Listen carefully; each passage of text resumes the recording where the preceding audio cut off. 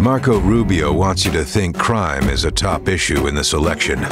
So why does he spend so much time defending Donald Trump, who is at the center of 19 pending criminal and civil cases?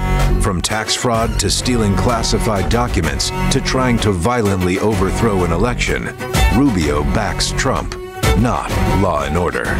He attacks the FBI and law enforcement. So much for backing the blue. That's why in the U.S. Senate, Val Demings will be everything Marco Rubio isn't. Hardworking, smart, effective, brave, and strong enough to speak out in the face of injustice. Val's record of service, bravery, and putting her life on the line for a safer Florida has always come down to doing the right thing. Val Demings fights criminals. Marco Rubio defends them.